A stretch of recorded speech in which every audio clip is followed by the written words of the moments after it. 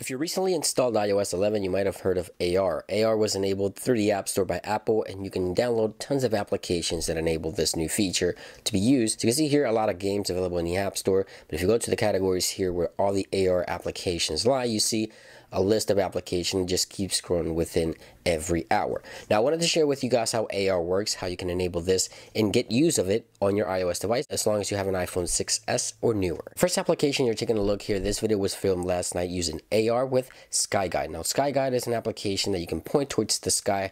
Depending on your location, you'll be able to see the stars, tap onto some of the stars, get some information as well as the planets.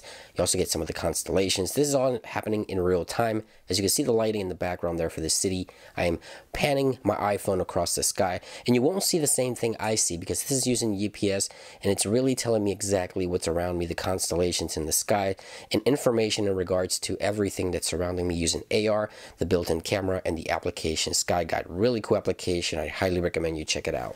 The next step I want to share with you guys is called Stack. Now Stack is a standard game in the App Store that now offers AR capabilities, and I have this yellow mat in the background because white floors or white backgrounds are not easy to pick up with AR. It needs to detect some sort of surface. So as you can see here, it's telling me to just kind of move my phone around to detect everything that's around it, just so it can give you that full experience with AR. So I'm going to go ahead and do that here, and once it recognizes the surface, I should be able to start playing here momentarily. Okay, so here we go. So let's go ahead and begin. And the goal here is to go ahead and stack these on top of each other without having the edges fall off. And as you can see here, it keeps growing and growing, and you can just get an idea of how this game works. Right there it is. So hopefully you guys can see this well in camera. If I move the phone around, you see that the building or the stack stays in place. It doesn't move around. So pretty cool stuff, and I can navigate through the surroundings. Pretty cool stuff. So it's kind of hard to show on camera, but I think you guys are going to really enjoy this game if you download it right now. And the last application I want to share with you guys is called TapMeasure.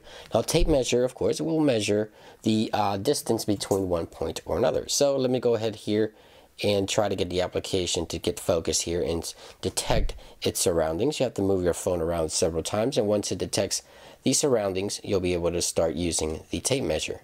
Okay, so here we go. It has detected. I'm going to have a tape measure here with about a foot of tape measure and try to get this to give us an accurate reading. So if I put the tape measure there, I should get a foot of tape measure or measuring from this point